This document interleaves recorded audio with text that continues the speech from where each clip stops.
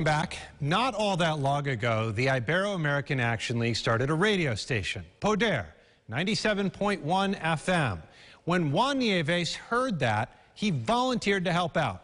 18 months. That's how long he volunteered. Dozens of hours a month until they found it in the budget to hire him. Johnny Mambo on the air. Nieves broadcasts all morning during the week, and 2 weeks ago he became the station manager. Here's my interview with him as part of this week's radio series. You grew up here, born in Puerto Rico. You grew up here. You loved radio. You got into radio, a commercial radio station, didn't pay what you needed because you had a family. Right.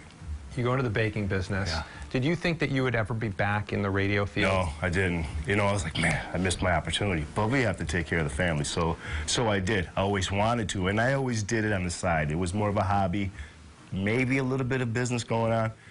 But no, I said, man, I missed the opportunity. I never did. And then this radio station came around, and it was perfect. It was a Latin station. I'm Latino. I'm Puerto Rican. So I have some experience. They're looking for volunteers. The door was there, and I opened it, and it just snowballed from there. So many things have happened since I've started here 3 years ago. I was surprised when I moved back how not just vibrant the Latino community is here, but how large the Latino community is. And it continues to grow, and with the misplacement of the people from the hurricane after Maria had hit Puerto Rico, it's just continuing to grow and get bigger and bigger, and that is all the more reason we are thriving, and we need to continue to deliver the content and the information that we do, because the Latino community is growing. And they're coming here and they don't know what to do, where to go, and we are that, so to speak, key to connections to the community and all the things that Rochester has to offer, because they do offer a lot of services, but if you don't know, you don't know. And you can't get received services you don't know about.